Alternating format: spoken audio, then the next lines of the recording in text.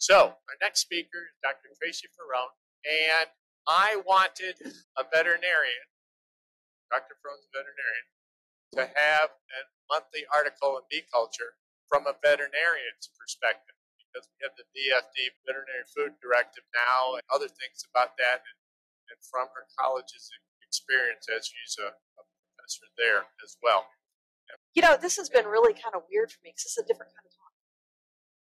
I'm a professor, so yesterday should have been giving a talk on the anatomy of the spinal cord to my students. That talk is still available if anybody cares to hear that. But, you know, I give talks usually on something scientific, beekeepers or veterinarians, it's something, you know, on a certain topic, but I haven't had the opportunity to talk about myself. So thanks, Jerry, for offering this kind of thing. It's been interesting to hear all the women in here talking about this. You know, and I'm really like humbled, and I feel so empathetic towards many of the women that are here. You know, that we've had all these kind of interesting journeys and kind of weird things that have happened, you know, to you in your careers as it kind of came along, that things you weren't expecting. Like everybody was like, you knew exactly what you were going to do when you first graduated from high school or college or whatever. Completely different thing. So that's been really interesting to hear about how all of these, you know, twists and turns that occur that you never thought were going to happen to you. Christians call that divine appointments. So, you know, whatever you want to think of how that happened, it's awesome. I've also noticed that a lot of us have stories about people that maybe put us down or underestimated us, right? We joke and laugh and make fun of men. And that's okay. There's going to be men that disrespect you, put you down. And probably most women have stories or even abuse you. And I think younger women put up with it. But I'm at a point where I'm an old woman and I don't put up with it anymore. You know, I just don't waste time. Yeah, I've learned. Because what I also know is that the good guys, I like a lot. So I think men that have helped us along the way deserve a lot of credit. So, yay, guys. Okay? And also, I think women need to support women. You know, so this is awesome that we have that opportunity to do this. Because sometimes women don't always support women. But I think women do this and mentor women. So thanks for this opportunity. So, yeah, this is going to be from a veterinary perspective and how I was trained. You know, I'm a clinician, I'm a doctor. So I think of things from like an exam and a diagnosis, and treatment plan type of thing. But I'm a clinician that became an academic, which is kind of a weird thing to do. But you'll notice I have this now what thinking in my title. And now what is meant to address, do you ever have like this great idea where a lot of people have these great ideas and the great idea sounds great at the beginning, but you have to think past, okay, if I implement that idea, what else is going to happen?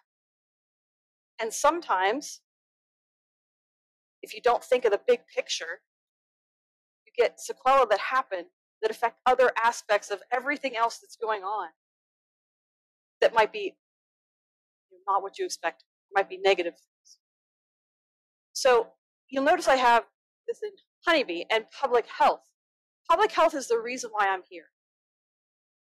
I actually didn't get into this because of honeybees, at least not initially. I got into this because I'm very interested in public health.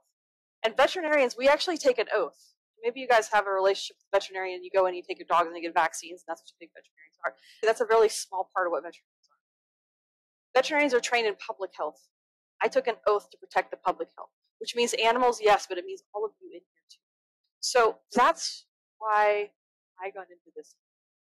I should mention, yes, I'm a doctor of veterinary medicine. Yes, I'm still licensed in the state of Pennsylvania. That's where Grove City College is. It's about 2-ish hours from here. So I am a professor there in biology, but I'm not a PhD. I'm a DVM, doctor of veterinary medicine. So a little bit about my backstory. I'm a Somerset County gal. Somerset County is a rural county in Pennsylvania. It's a very rural county. So I grew up with cows and horses, right? And I grew up in the woods, and I grew up, you know, finding frogs and salamanders and snakes and things out in the woods. So that's kind of my background. So I was always interested in animals. And I had somebody ask me the other day, you know, Did you want to be a veterinarian? That's really popular, right? Like you ask any little 5-year-old little girl, she's like, I want to be a veterinarian, right? But I didn't really know actually until I was in college. I actually wanted to be a marine biologist and be Jacques Cousteau and save the world. And most of you guys have said that, you know, and when you're in your 20s, right, you think you save the world. Well, but I got to college and I was a biology major. And I went to St. Vincent College, which nobody knows about. So if you are a Steeler fan, you know where St. Vincent is because that's where the training camp is. But I did my biology major there, and I actually did an undergraduate research thesis there, which is actually kind of unusual for undergraduates. And I did it in dairy cattle, hoof and leg disease in dairy cattle, how they pasture time related to that. So that was my undergraduate. And then I went to OSU. And there's lots of people that have relationships here, right? Like the Ohio State is how you're supposed to say it, right? And that's where I got my DVM. And at that point in my life, I thought that I was going to work in clinical practice for the rest of my life. My goal was to be a veterinarian and own my own practice. That's what I thought I was going to do. I graduated, and I thought I'd know everything about veterinary medicine. I didn't. They just gave me a degree and said, go. I did. I'm going to tell you how old I am. I worked in veterinary clinics from the time I was 18. I actually worked as a veterinary technician from the time I was 18 all the way through undergraduate vet school and things. So technically I've been working in veterinary medicine for 31 years. You can do the math. For 16 of those years, I worked in some sort of clinical setting. My background, again, is in large animal with dairy cattle and horses. I did some small animal as well. I worked in clinics that were very rural, and I worked in clinics that were in a town very similar to this, cute little square and everything. I worked in a corporate practice, so I worked at different kinds of clinical practice settings. And one day I had a very interesting appointment where I had a client come in, and she looked at me and she said, you know, you would be a really good teacher. Okay, sure. And she invited me to a veterinary technician college, or a technical trade school, where they had assistants for different medical professions. Dental assistants, medical assistants, veterinary assistants. And she said, why don't you come down? And I thought I was going to give a guest lecture on like heartworm disease or something. And it turned into a job interview, which turned into a part-time job, which turned into a full-time job in like a week. That kind of led to becoming a medical director of a USDA research and teaching facility. A couple years. So, you know, you never really know how those opportunities are going to run into your career and how it's going to change things. So I ended up teaching and directing a research facility. That's kind of a longer story, but it kind of got me from a clinical setting more into a teaching and research setting, which I never really expected to do. You know, and along the way, you know, we talked about some of you guys have talked about, you gals have talked about some of the issues that you've had. When I first got out here and I thought I was going to, after 1 year out in clinical practice, I actually had a contract to buy a practice. And my husband and I, we sold our house. And we moved. And I got there. And we had financials, all of its contracts set up. And the guy told me he can't sell the practice to me. And I had no job. I had no house. I had to figure out what to do. You know, and again, it's those things that seem like it's a big failure. Right?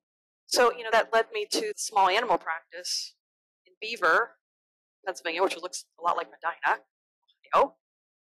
And that's where I met the client that sent me to school that I became a medical director. I never, ever thought I was going to be a teacher. But I started teaching like literally 3 years, 4 years out of school. So I was in that medical director position for 6, 7 years. And then I had my son. And, family sometimes changes things for women. And it certainly changed for me. And it wasn't just having my son, but when he was born, he had some health issues. And I decided that I needed to stay home a bit more. So that was a very big job. Being a medical director of a research and teaching facility downtown Pittsburgh was kind of a big deal. Driving every day. So I decided to go part-time. And at that point in time, I could. That was like 2007, 2008. When I got out of veterinary school in 1999, being a woman, if you didn't want to work full-time in veterinary medicine, you couldn't. You were considered a slacker if you went part-time. You had to work full-time. And by the way, working full-time in veterinary medicine is like 50, 60 hours a week, and you're on call. But by the time I was done with my medical director position, it was kind of okay to work part-time. That started to happen because women have pretty much taken over the industry. So that allowed me to raise my son, spend some time with him, and still work part-time in clinical practice. But I had gotten the bug to teach while I was in this position. So I took some adjunct positions. Penn State, Geneva College, local colleges around. There was a Penn State Beaver branch campus where I taught anatomy, where I taught cell biology. So my son, he's doing great now. He's a senior in high school. And he's fine. But about the time he was 5, he was doing pretty good. And I wanted to go back to work full-time. But I didn't want to go back to clinical practice, which was weird to me. So that's what I thought I always wanted to do. And I ended up getting a job at Grove City College. How this happened was kind of miraculous too. I was actually applying for jobs, and applying for university positions is not very easy, especially when you don't have a PhD. And I was actually applying to Slippery Rock University for a job position there. And while I was interviewing, when these interviews are, day-long interviews, 2 faculty members on biology faculty pulled me aside and said, they're looking for someone like you at Grove City College. Which is weird, because when you're applying for a job at a certain position and the faculty members go, psst, and not just one, but like 2, took the second hit over the head for me to go, maybe I should look into it. So I never got the job at Slippery Rock. As a matter of fact, there was a funding issue that year, and the job position that I actually applied for dissolved. So I don't know if I ever would have gotten that job anyway. The job didn't exist. They didn't call me for like a month, and then the dean called me and said, sorry, there's no position. But by that time, I had already called up the chair of the biology department at Grove City and sent her, it was actually an email, and I sent her my resume, and she said, yeah, we're exactly looking for someone. She was teaching anatomy and physiology, and she was pregnant, and they needed someone to fill in. That was 2010. I've been there ever since. So that's how a veterinarian gets hired, as a professor of biology. So my research interests are in public health and One Health. Do you guys know what One Health means? So One Health means that diseases of animals, diseases of human beings, and issues in the environment are all connected. I teach a course in infectious disease. And part of those diseases are zoonotic diseases. Zoonotic diseases are diseases that are animal and human diseases that we share. 70 to 75% of all emerging diseases are zoonotic diseases. So people kind of put animal diseases in this category and human diseases in this category. That's not true at all. What affects us and what affects our animals, what affects our environment is all One Health. You can Google One Health, you'll get a bunch of information. I didn't invent it. So I'm very interested in infectious disease. And I started doing some research on ticks. They're not good. And we did some research in Pennsylvania.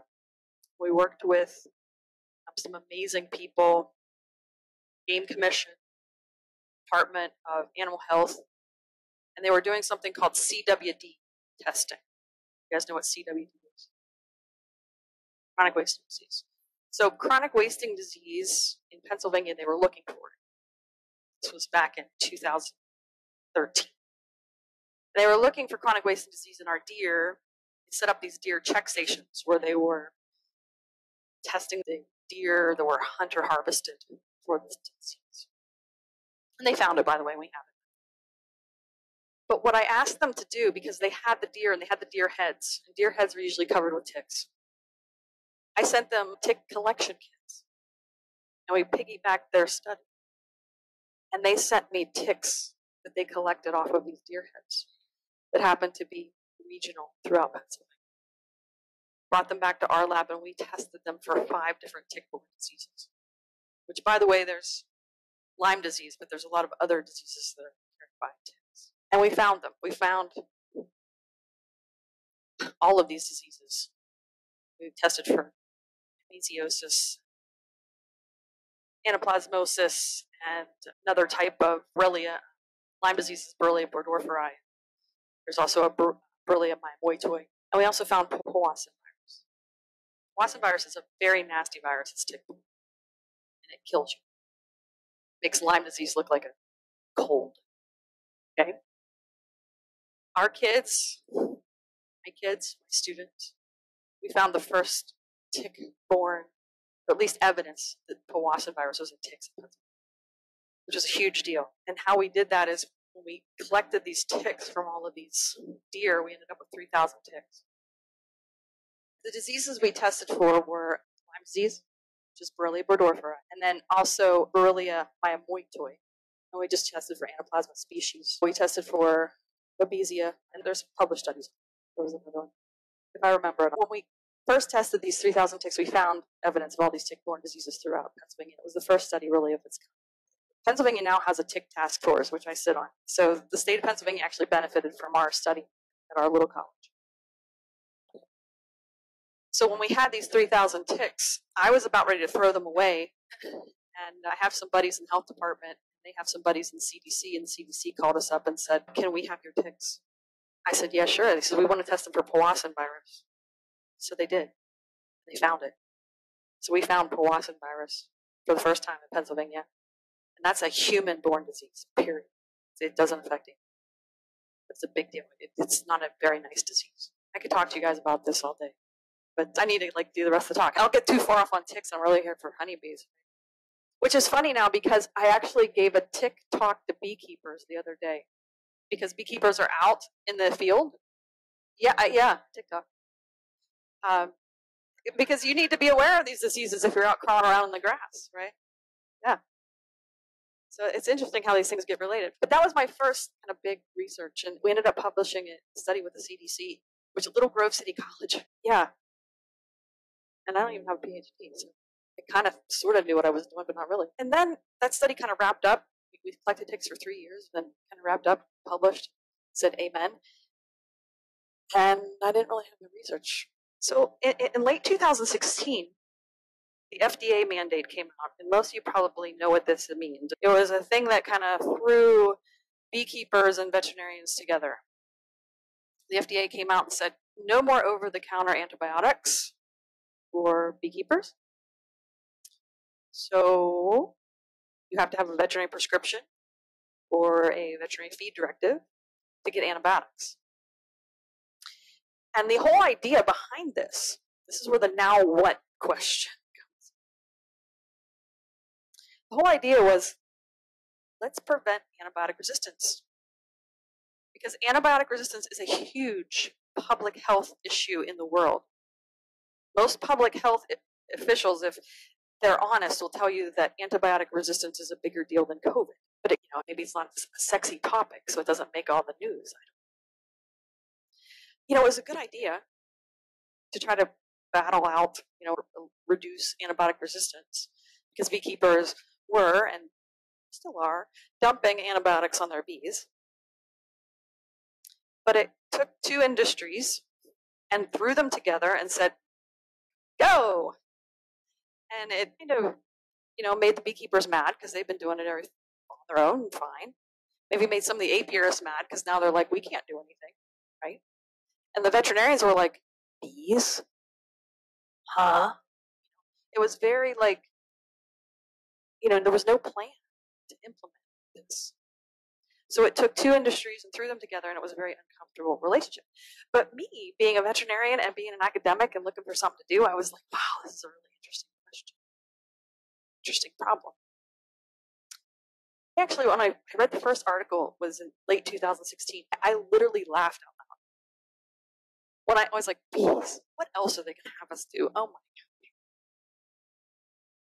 But the more I read about it, the more I thought about it, and I realized that bees were animals, which is still a concept, by the way, that bees are animals,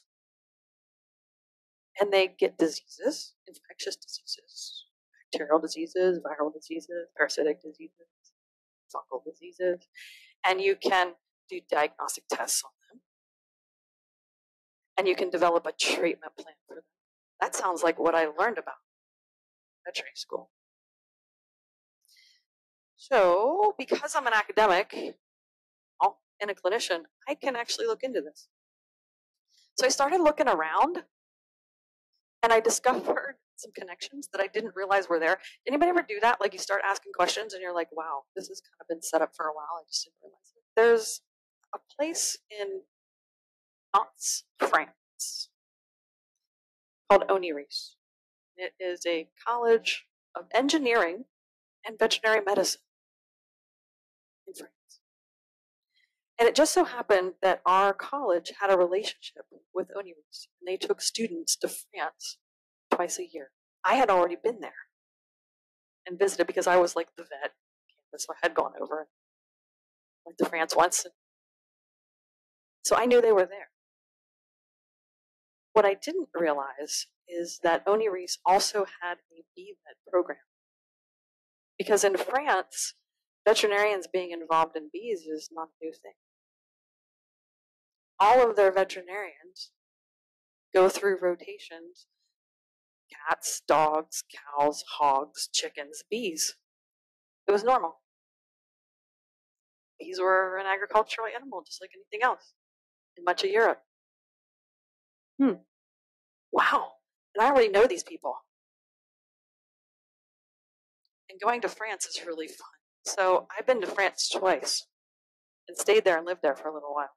I also realized that there was a connection that I didn't know that I had, but I had in Montana. One of my projects has been to go out to the Crow Indian Reservation in Montana and do public health service for them. They are the Crow Indians, and that's what white guys call them.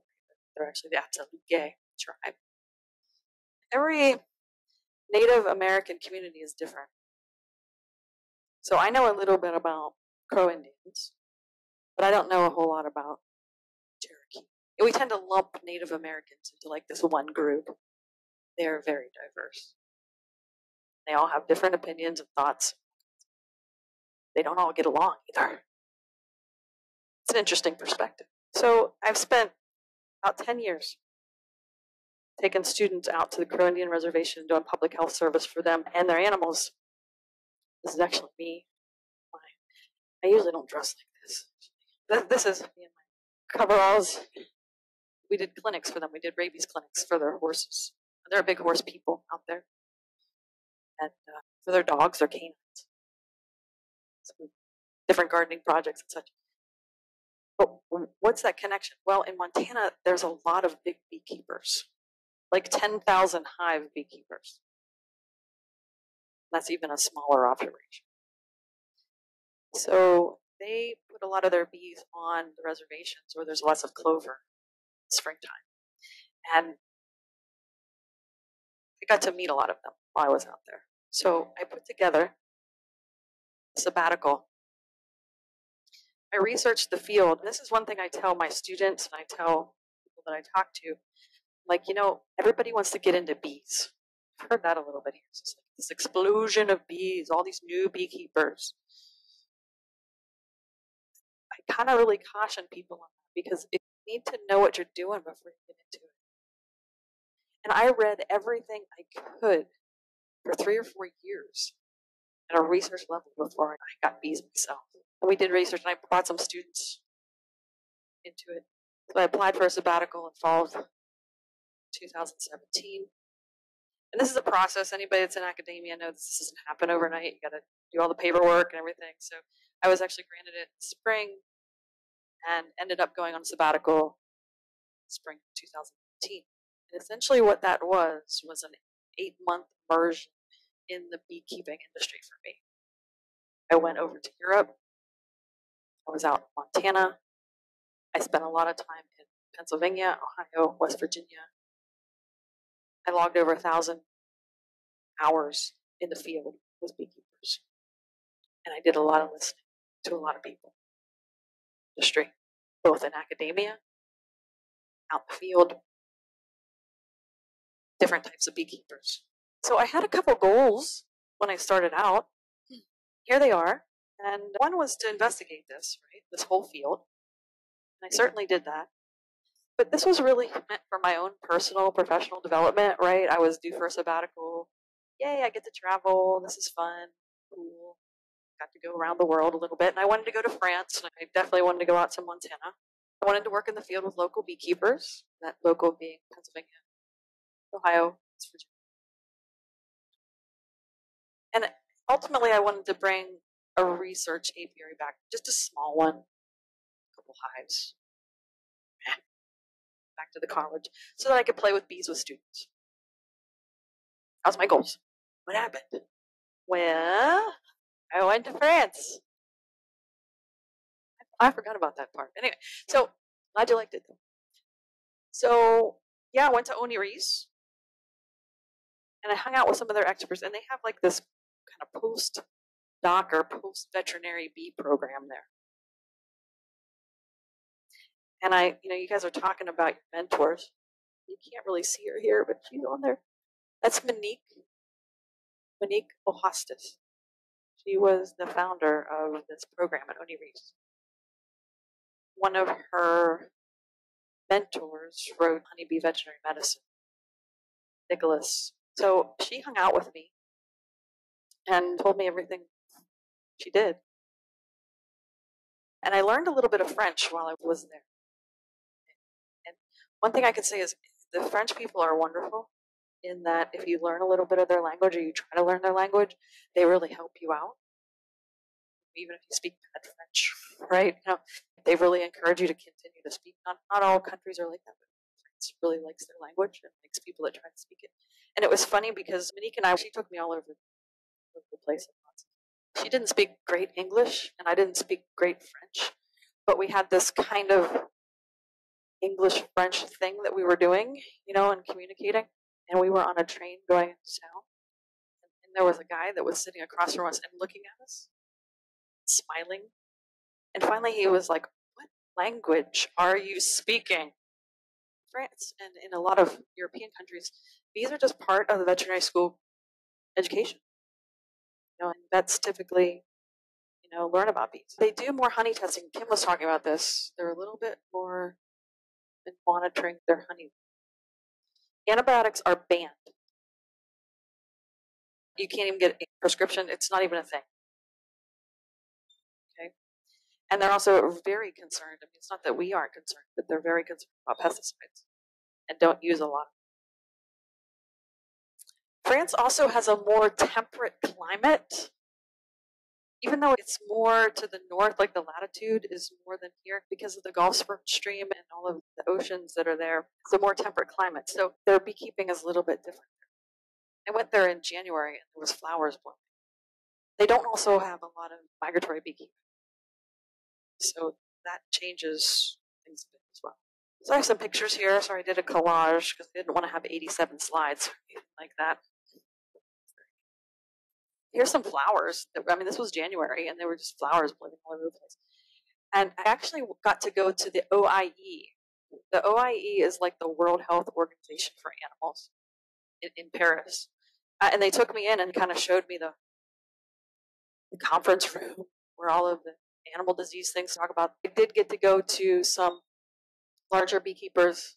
This is Family Mary, which is a big company in beekeeper France. So I kind of went all over France, and they were so nice to me, and they showed me their entire industry. Then, because of the group that I piggyback with, the group that I went with wasn't just going to France. They also happened to be going to Scotland. That was not part of my plan, but they were like, do you also want to go to Scotland? I was like, yes. Yes, I do.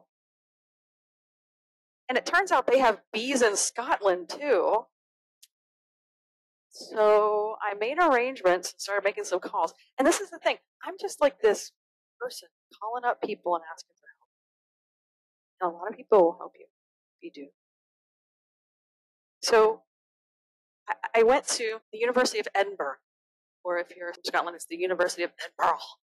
Okay? And they have the Roslin Institute there, which is famous for cloning the first animal. So, and this is Edinburgh Castle. So if you can go there, it's a neat place to go. But as far as their beekeeping goes, they are this island country. And yes, Scotland is part of the UK, but they don't like to think of themselves that way. And they kind of are in their own little world there. So their beekeeping community is smaller. It's easier to control. Everybody knows everybody else. Like, this is the whole country, right? You know, and most states have a lot more than this, right?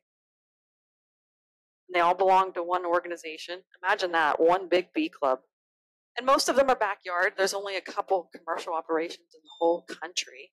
They have a national honeybee strategy plan, national plan, beyond what England has, by the way, which is different. So just kind of a different strategy of how to do things.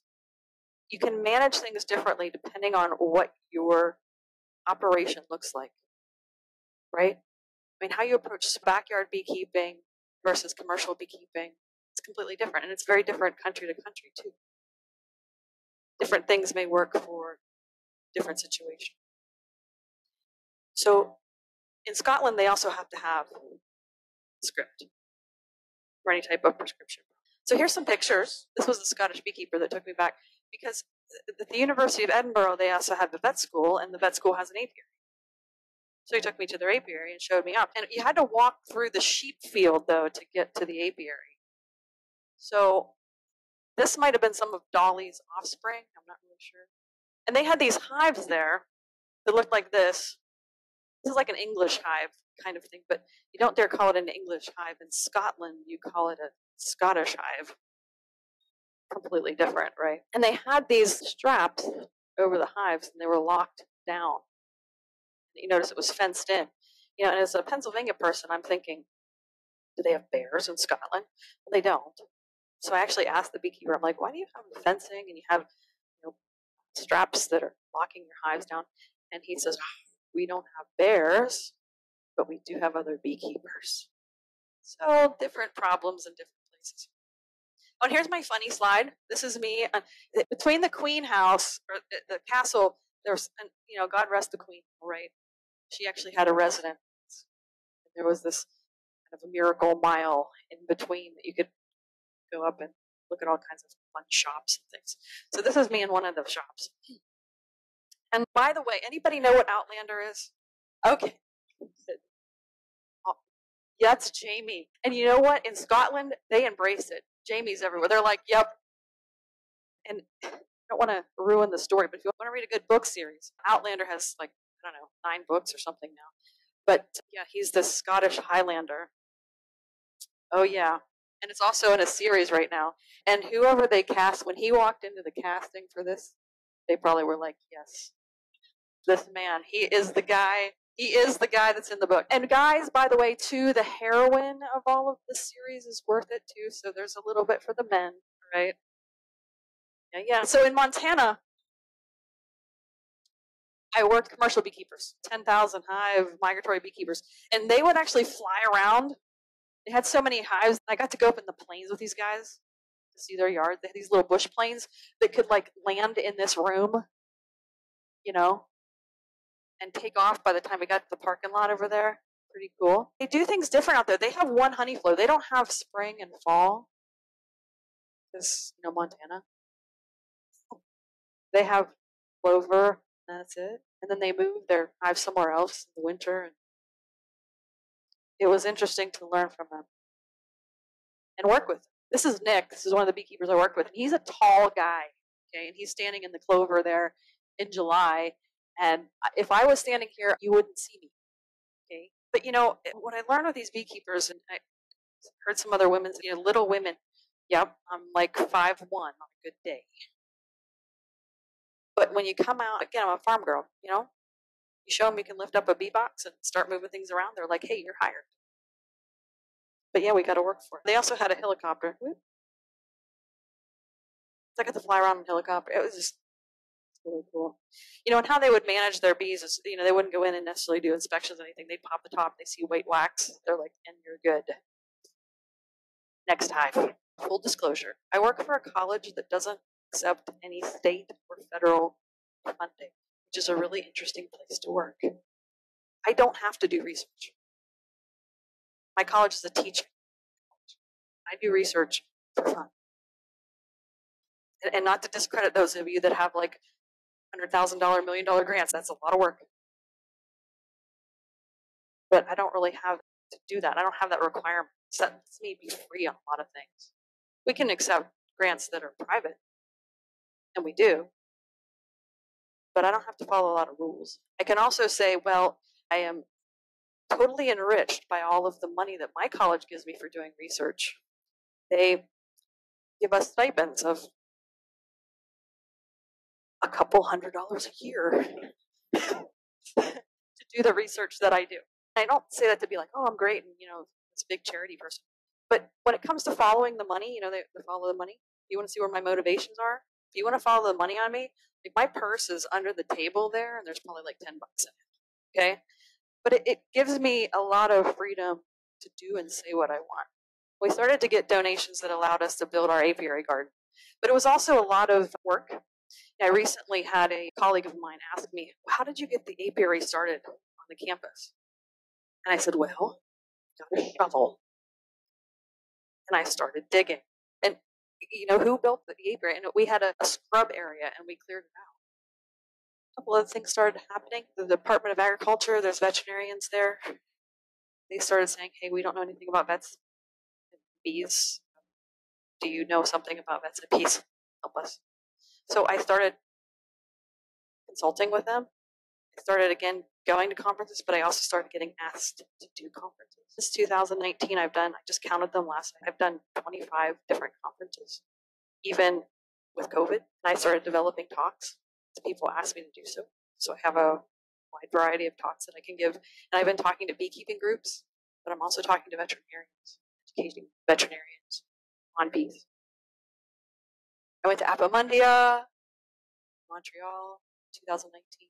Apiary got put in place, which that's a long story in itself. And we developed a website. If you want to know more about what we're doing, you can check this out. It's all the research that we're doing. It's education that we're doing, which we're largely educational. It's sources for veterinarians, sources for beekeepers. In 2020, I joined the Honeybee Veterinary Consortium, and I'm on the board there. That is a group of veterinarians that are interested in educating veterinarians about bees and reaching out to them. So I am on the board of that. And then also in 2020, I was being interviewed by Jay Evans. And suddenly this guy appears. And this was over Zoom, right? This is 2020. This guy appears, and it's Jerry. And he asked me, I don't even know how he creeped on me to find out that I was talking to Jay Evans. But he did. And he asked me to start writing, like right there. I'd never met him before. I was like, who's this dude? Right? I was like, okay. And I wrote my first article, and I didn't even know if he was going to accept it. I was like, okay, I wrote something. And he accepted it, and I was like, oh, good. And that was like 2.5 years ago, and I've written an article almost every month since then in culture. So apparently I had something to say. Thank you. And people started asking me to write other things. Like I wrote biosecurity protocols for veterinarians going into beekeeping. I can make that available to anyone. I was asked to write some chapters in some veterinary textbooks on bees. So they're being made, updated. And yeah, more conferences. I said like 25 different meetings. So, with all of that examining and diagnosing the problem, I think I kind of know what's going on between veterinarians, beekeeping. Okay, what's the point of all this? How can this be a good thing? Well, first of all, it has to be more than just 2 diseases and 3 drugs. I mean, literally, we were called into it to write prescriptions or VFDs for 3 drugs, American foul brood and European foul brood. Imagine if you went to your doctor and they could only treat you for 2 diseases with 3 drugs. It's ridiculous. There is no other animal that we would be like, oh, I can only talk about 3 drugs and 2 diseases. And by the way, as scary as American foul brood is, the prevalence, incidence of it is quite small. I know in Pennsylvania, I just looked it up for 2021. There were 3 cases in the entire state.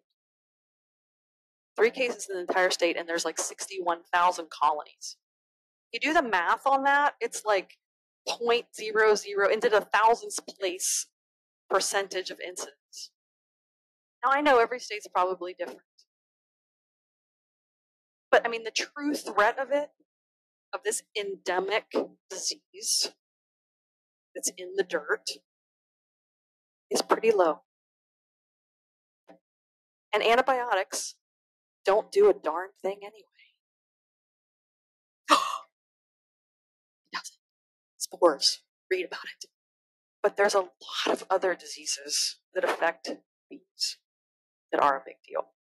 I'm not saying American foul brood isn't a big deal. It can be. If you burn your hive, that's a big deal for you. But the overall industry and instance of diseases and issues, Varroa, the viruses, Nosema, you guys need help with that. So what's happening now? What are we doing? What am I involved in? I didn't want to get involved with my first 4 little goals, but people are asking me, and I have the ability and the time, so here I am. We're doing training in the veterinary schools. There are 6 schools that I know of that now have bee clubs, veterinary schools. And there's only 30 veterinary schools in the U.S., so actually that's a pretty big percentage. We're adding more chapters. They are adding bee curriculum into the U.S. schools. Almost every veterinary conference, and veterinarians have to get continuing education every 2 years to maintain their license. Almost every continuing education conference for veterinarians now contains BCE. And the Honeybee Veterinary Consortium, we are working on a certification process for veterinarians that are interested in bees. And what that means is they have to complete several hundred hours that we're designing through our program, which is based on some other programs. Like there's a fish medicine program certification. This gives you some level of certification and mentorship that you can say, I have been out in bee yards, I have done this much continuing education.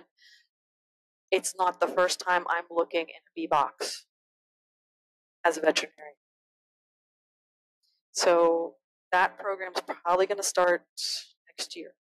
So if we have veterinarians that are interested in getting certified, if they have the certification, beekeepers can at least say, okay, at least they've looked in a hive before. At least several hundred hours of education on bees.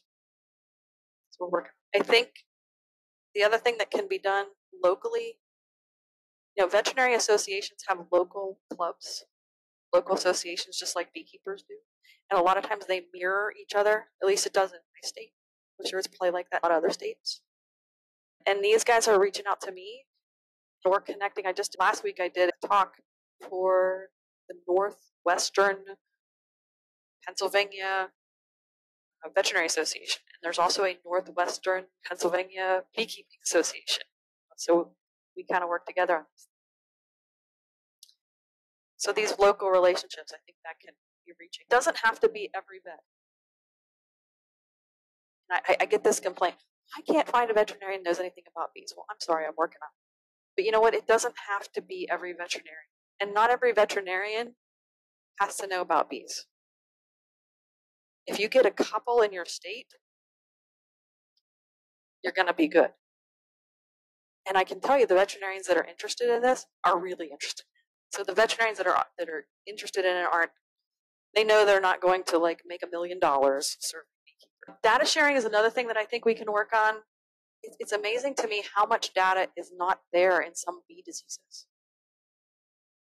It's almost a travesty. Like in veterinary medicine, I get reports all the time on incidents of different animal diseases. I can tell you by county how many cases of rabies there are, at least reported cases. So that's another topic for another day. But like, why don't we know? Why don't we have good data, at least good national data on American copper? It's really spotty, hard to find. Why don't we? And why isn't it shared? Why is it like the secret thing? I understand that there's a stigma there, but oh my gosh, we need to know this so we can address it properly. Veterinarians are really good at that kind of stuff. I think, government, there's a lot we can do, and I'm so happy, and I've reached out to just about every apiarist that's here, been like, please tell me what you think, because, in Pennsylvania, and I know every state's different, so that makes it difficult, but in Pennsylvania, bees are under the Plant Bureau.